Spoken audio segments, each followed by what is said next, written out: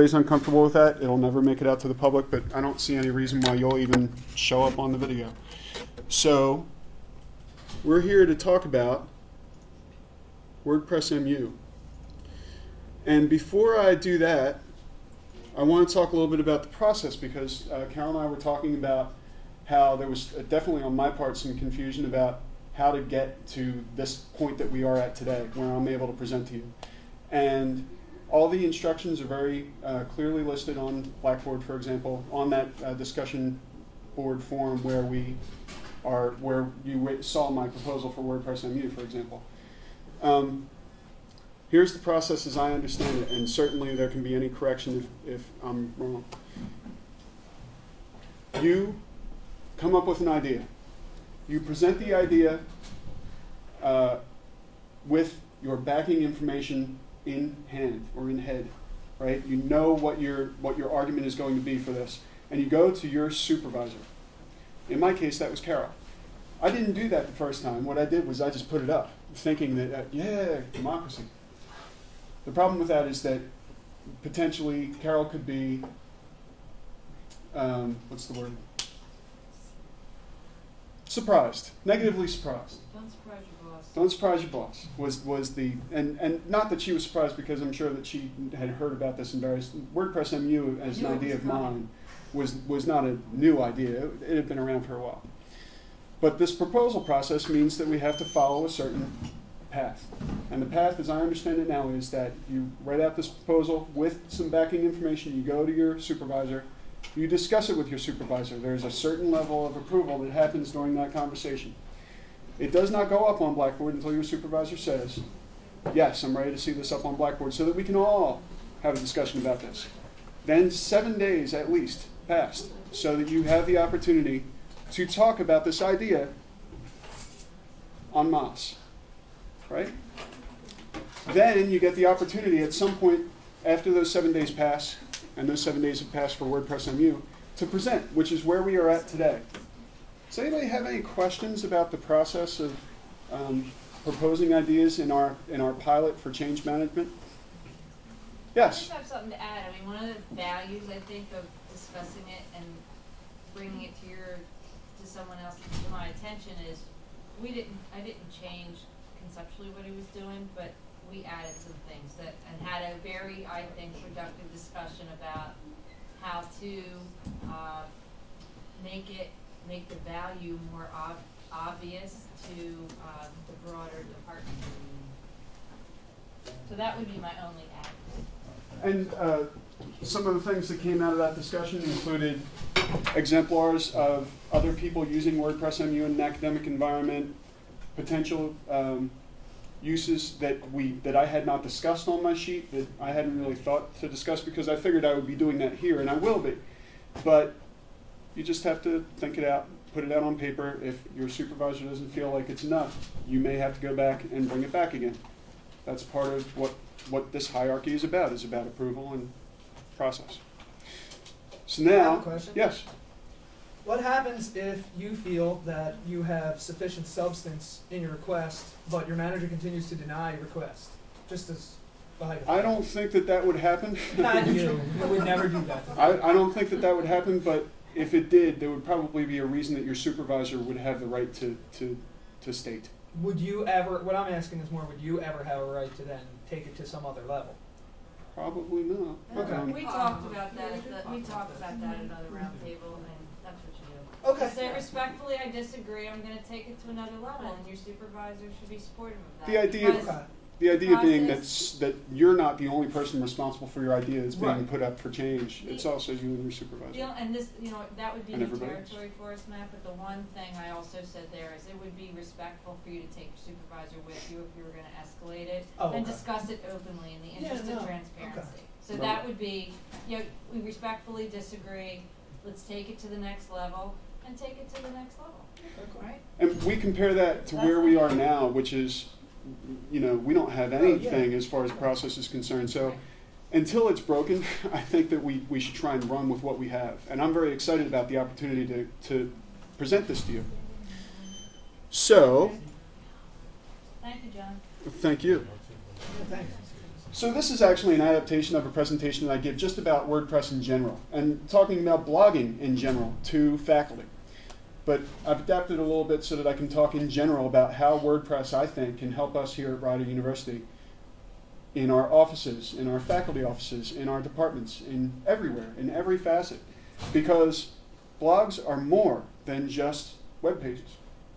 For example, they're database driven. They have a search engine built in that is running from the second that you add content to it, and you can thematically change it. So for example, you can beautify your presentation of ideas in many different ways, thousands of ways, from the minute that you install it, because part of the benefit of having something like WordPress at the core is that you are not the only developer. You are not the only person who's working on this. There are thousands and thousands of people who are working on graphics, who are working on plugins, who are working on additions to the software that you can benefit from. You can't necessarily benefit in the same way from WordPress.com, which is actually running WordPress MU. If you go to WordPress.com or if you have a WordPress.com account, you're actually using WordPress MU right now. WordPress.com is a collection of thousands of blogs that are all using WordPress at their core. And you may have noticed, if you know the difference between WordPress.org, which is a locally installed version of WordPress, versus WordPress.com, it's that WordPress.com has some limits to it. The limits usually include things like plugins, and usually includes things like certain themes are not there, and you cannot necessarily use those themes. The way that you begin to use some of those thousands of themes that are not available in WordPress.com is to install WordPress.org locally. Many people may not have a server experience that would allow them to do that. Many people would not necessarily want to get up to speed on using PHP, MySQL, and other technologies required in order to have WordPress.org running locally. We take care of all that for everybody by installing WordPress MU. In other words, only a few of us would need to know enough about PHP, MySQL, etc. in order to get it running on our server. And then for everybody else in the Rider University community, everybody with an EasyPass account, you would automatically have access to a full-blown WordPress.org style blog, which means all the plugins that are available would be available according to our controls. In other words, if you want to plug in, you would probably make a request to somebody like Chris or somebody like myself or whoever will work all that out. And then that plugin might get installed for all of us to use. But compare that to a situation where somebody's installing it on their own install without any controls in place. They might put a really dangerous plugin in place and might bring down a part or all of our network just because they didn't know any better. By having WordPress MU, we have some controls in place that allow us to control what goes out there under Rider University's name. The minute you have a blog running, you have RSS feeds, which I won't go into great detail about, but for those of you who already know, where RSS is essentially a way for somebody who doesn't have to visit your site to get information about what's going on your site. When we had an RSS feed based, when we had a blog, a WordPress.org blog based on media.rider.edu, we used to have RSS feeds for all the Westminster stuff that came onto that server, for example. That content is still there, but no longer can we have anybody subscribe to that RSS feed because we had to take down the blog. If WordPress MU gets installed, we'll be able to reinstate that media blog, possibly. That would be one of my first things I would love to see happen. And then we would be able to allow people to subscribe to RSS feeds again. There are many things like this that happen immediately as soon as we have WordPress MU running. Tags. So does anybody know what a tag is? Okay. A tag is a way of giving a label or multiple labels to a piece of information in a contextual meta way. In other words, I might have a post that has to do with music and video and John LeMasney and work and Rider University and all those things. I can list all those tags next to any piece of content that I put up on my blog so that people might find my content by searching on Rider University. They don't necessarily have to search for the content of my blog directly. They can look for all the stuff that's associated with the tags that I attach to that content. I can do that with WordPress. Links. We can very easily provide links to these blogs the minute they exist. In other words, somebody wants to advertise something, they immediately have a URL. That's the whole reason behind our users.rider.edu right now, which is some place that I think that WordPress MU could be installed. When somebody creates an account on users.rider.edu, though, through our existing infrastructure, it means they have to know HTML, they have to know SFTP, they have to know a lot more than they probably want to know. And we are not necessarily a great resource for them to learn about that, because we don't want to continue to push people to have to know HTML when we're really moving away from that technologically and societally. There are simpler ways to do this. You can create a community very easily using a WordPress MU blog. Once you create this blog, it essentially becomes this centralized place for some idea and all related ideas that you want to present there. You can have discussions right out of the box. You can very easily turn on or turn off the ability for people to reply to ideas that you put in this space. Again, users.rider.edu. If I tell you that you have to build out a way for people to feed back to you, you're going to have to know something about PHP or Perl, and you're going to have to be allowed to use Perl in the box, which we don't currently allow.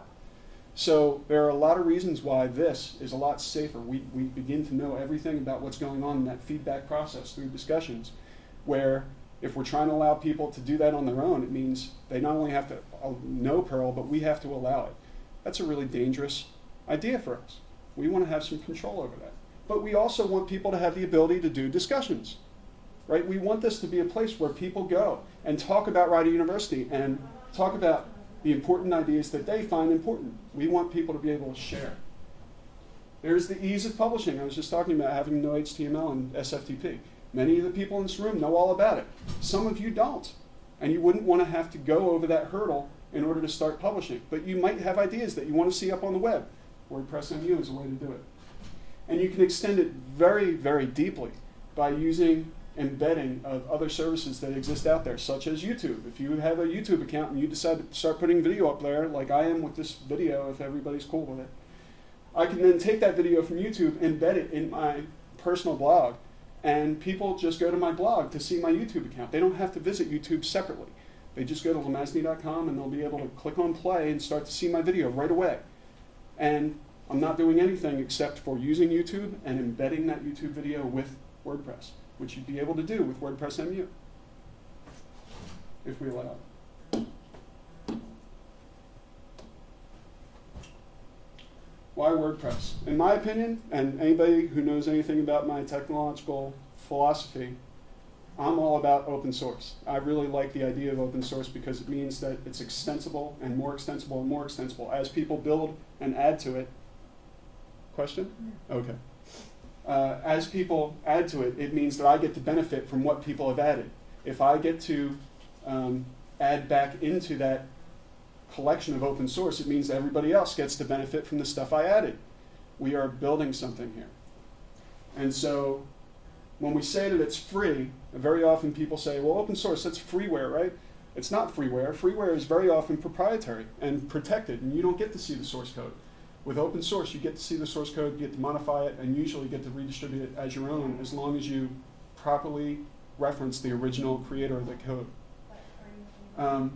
So we say it's free as in freedom. In other words, I'm free to do with this code as I wish.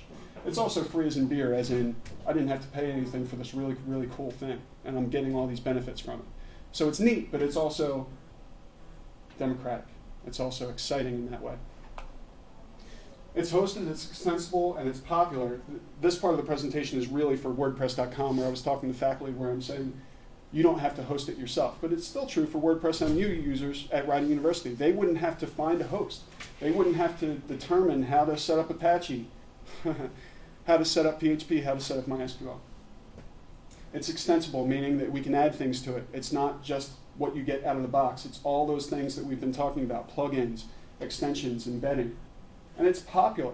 Many people who have a blog have WordPress blogs. And so it means that as time goes on, we're really helping students, for example, possibly to get experiential knowledge about real-world applications of technology. And there is a CMS capability, although we wouldn't replace Red Dot with it anytime soon. The CMS capability essentially talks about the ability not only to have a chronological blog, but also to have what WordPress calls pages, which are static pages, where we might create a, on our personal blog on WordPress, we might have our blog, which is like all the stuff that I did this month, and with the latest thing up in the top space. And then next to that, I might have pages such as resume, such as important things on my to-do list, on whatever, that don't change and don't update regularly. So, for example, here is an example of a podcast that I do. And here's also an example of the easy ability to embed audio right into the podcast. You can also see down here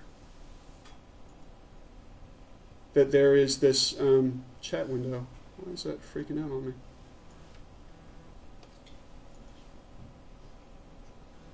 Here's a search engine. Here are some static pages. As opposed to the blog, we can go back to the blog. There's supposed to be a scroll over here, but It's loaded. yeah.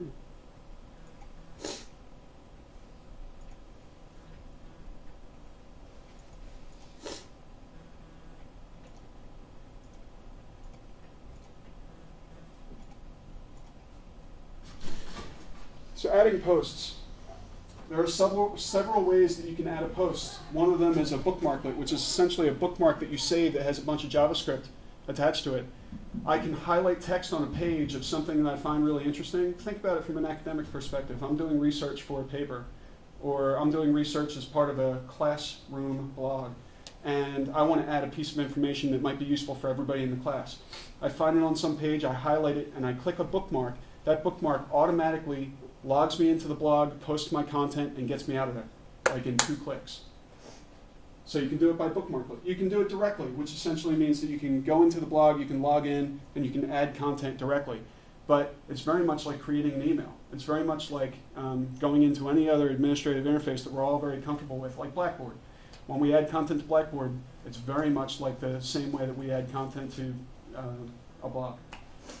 We might do it by email. I don't think we'll probably implement that here, but the feature is available. You could actually send content to an email address that you would sort of keep secret, and the blog would automatically check that email account, and anything that gets sent to that account would automatically show up on the blog. You could do it by phone. There are actually ways that you can send to a third-party service, and the content automatically gets dropped in. Now imagine if we had a unified messaging system, and we had an account that we could point a blog to that automatically shared anything that we sent to this particular voicemail number, like, snow closing or something like that. There are a lot of ways that we could use that. There's also the ability to draft. If you write 3 paragraphs and you want to write 4, but you're not ready to write the 4th one yet, you can just say save this, and then you can come back to it later and publish it later.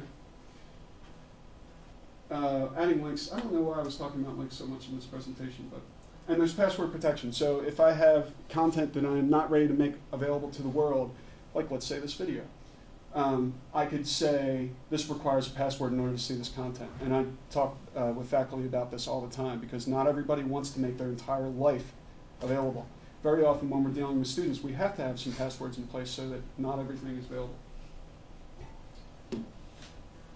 This is an example of the WordPress.com. Whoops. WordPress.com interface.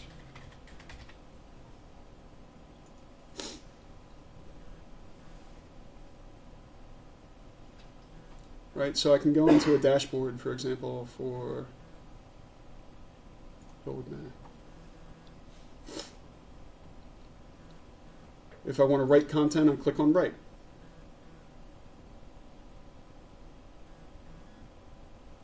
And as I said, it's very much like an email. There's a subject, there's a body, there's a WYSIWYG editor, there's a code editor. So if you wanted to do something fancy in HTML or something like that, you can do it here.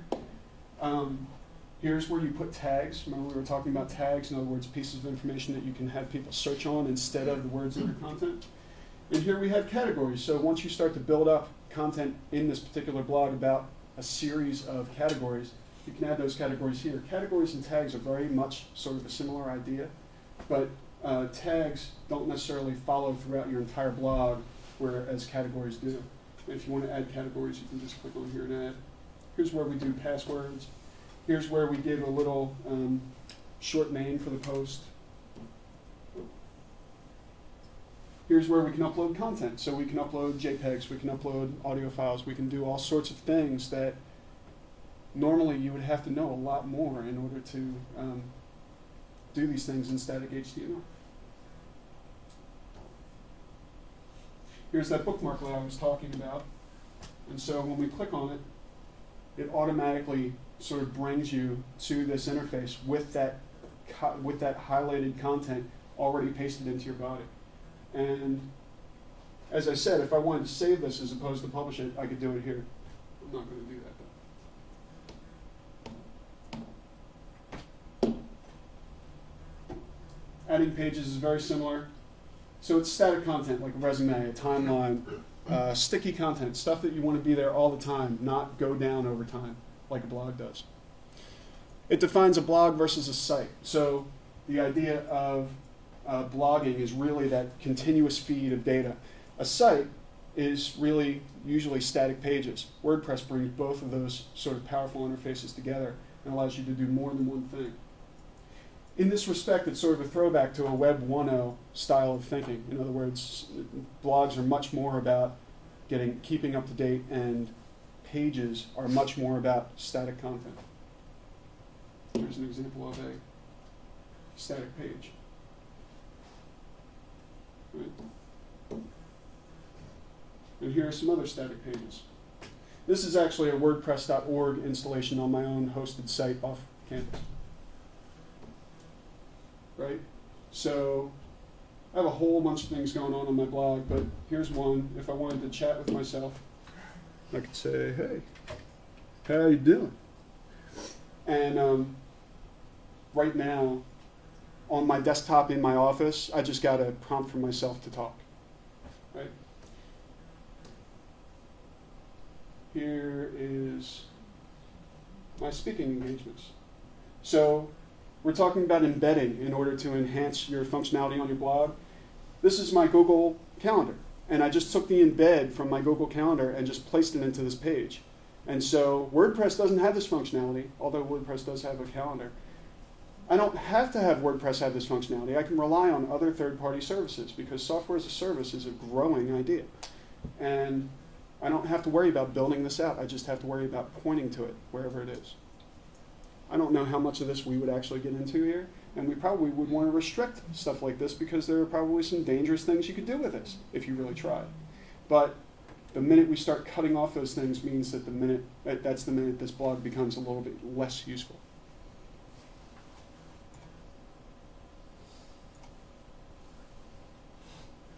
So choosing tags, we talked very briefly about tags, but essentially they're the same in a sense as those categories we were talking about. It's folksonomy, or taxonomy by the folk, meaning that I choose the tags that I want in order to describe this content. Matt, you probably are pretty familiar with tags. You use tags a lot? Sure. And what do you use tags for? Oh, boy. Well, to delineate a variety of different content. Say if I wanted to know, like you would with categories, say a series of videos or a specific series of audio clips, image postings, all sorts of stuff. Do you have delineation of content. Do you have a Delicious account? No. So, does anybody here use Delicious? I know that you do. I use it as a reader. Use it as, I'm sorry? Explain Delicious. Delicious is, it's easier for me to show, it really is. Delicious is a social bookmarking service. And what this means is that instead of keeping my bookmarks here, I keep my bookmarks on Delicious. And the benefit to that is that they're available to me anytime I'm connected to the internet. And the other benefit is, even though you're not me, you get access to my bookmarks. The reason I'm showing the bookmarks here, though, is because I wanted to talk about tags. So as I add bookmarks to the site, it gives me the opportunity to associate tags with that content as I add it. So when I come back here and I'm forced to look at 1,298 bookmarks, I'm going to say, I wanted to find that thing about, blogging.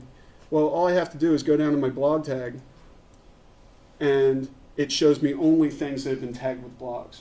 The same is true for WordPress. You can tag all of your posted content with tags so that you can find it easier later, even though you might have 1,300 posts on your blog. Okay?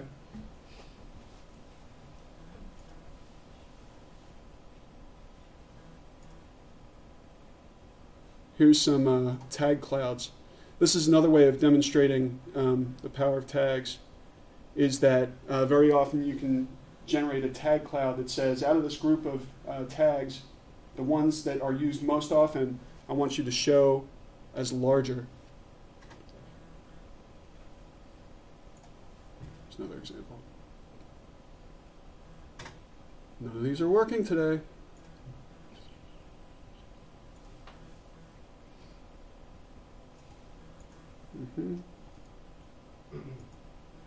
How about this one? Right, so here's a visual sort of representation of the importance of certain tags versus others. This is the sort of thing that makes these tools a little bit more powerful in finding what's important. In other words, if I took my tags off of my blog and put them into a tag cloud generator, it would be able to visually show you what's most important on my site. Right? In this case, it's Google, and mapping, and conferences, and Web 2.0, and open source, right?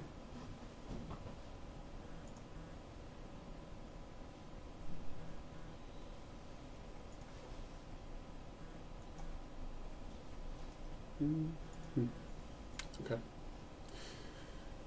Enabling and disabling discussions proposed. So you might be wondering, why would I want to have a discussion about a post entry? You know, well, it's to start to get some feedback, and it's to have a conversation that we don't currently have the opportunity to have.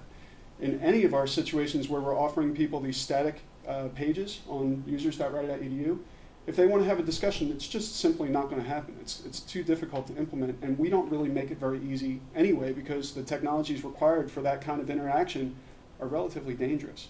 And so we lock them down. With WordPress, we'd be able to open them up to this degree, where you'd be able to start a conversation about any topic. In the case of Westminster, for example, somebody might want to give a really great compliment to a particular performance that we have on our media feed on that post. And so somebody could say, wow, really great job.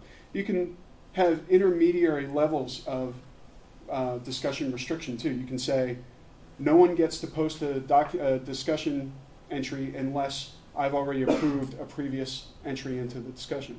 Or nobody gets to comment on this post at all. Or everybody in the world can post whatever they want. Or I want to approve every post that comes in. So you have a really finite way of controlling the way that content gets onto your blog. Because what you don't want is some punk coming along and saying, Rider sucks 24 times on every post, right? We can prevent that.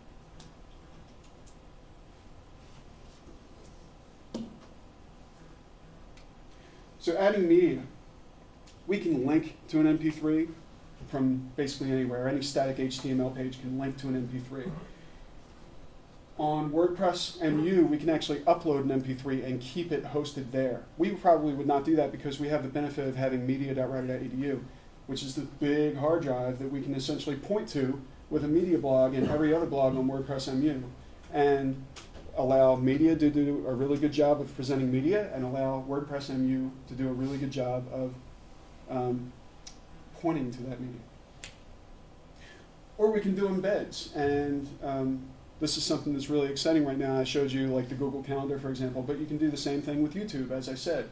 And so instead of having that stuff sitting on the blog, I'm just pointing to possibly media.rider.edu and showing that content, so I can just press play and start to enjoy that content without having to go anywhere else but that blog.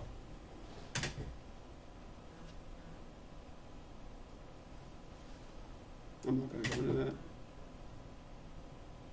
So here's some example of some sidebar modules. TalkBox, which I know some of you know about just because I actually suggested it to some users, but we don't support it, so we won't go too much deeper with that. But you can embed a TalkBox account piece of code so that if you have a webcam and I have a webcam, we can have a video discussion right now. All we need is the internet between us. And all you have to do is visit this page, and if I'm connected, you can say,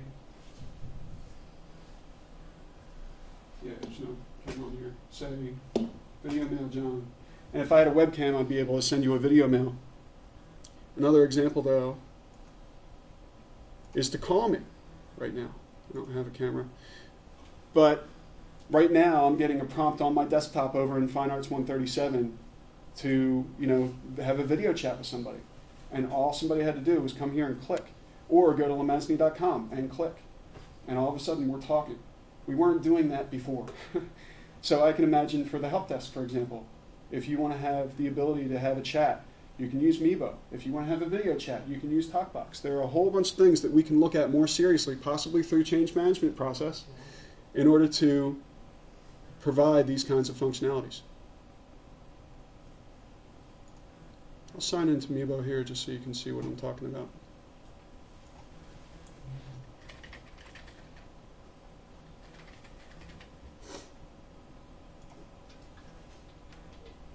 Are these all different accounts? These are, but Meebo, part of what Meebo does is it manages all these messaging accounts for me. You sure you want to do that? What, cut myself off? So essentially what I did was I logged in one place to this website, and it showed me, why wouldn't I? Continue, please. Okay, Hey, John. yes, Technically, it's still after 4, so okay, just giving you a heads up. thank you. So although people are on all these different accounts, like AOL Instant Messenger and Yahoo and MSN, I'm able to talk to them all right here, right now. So when I talk to you over AIM, I'm usually using this interface, right? The benefit to this is that I can embed that chat window that I showed you here.